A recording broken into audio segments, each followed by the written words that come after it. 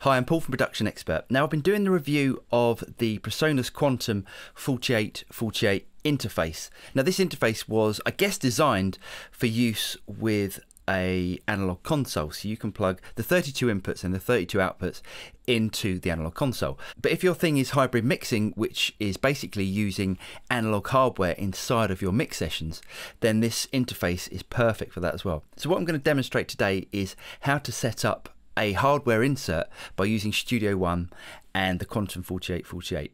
Let's have a quick listen to the vocal we're going to be working with. Stained glass paint on the window light, pouring through bright like you and I.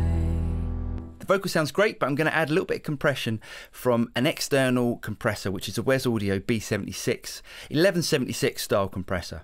And I'm going to copy Pipeline, the mono version, into my inserts. So now all I have to do is to choose an input and an output. Now, if you haven't already done this, you can go into your I/O setup, which is here, and I've chosen the output of the 4848, which is line out 1, which is going to the B76 compressor, and my inputs is line out 1 as well. And I'm going to click OK. And all I have to do now is to choose my inputs and outputs in the Pipeline XT plugin. So I'm going to choose B76, which is line out 1, and the line in is B76 as well. Now I can name that here.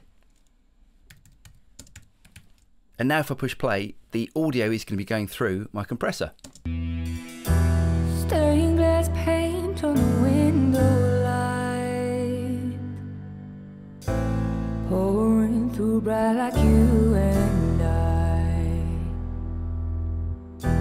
Bathe in a stream, water fills my eyes. Believe your truth in a world of lies. I'm Paul from Production Expert. I hope you guys got something out of that, and I'll see you next time. Cheers.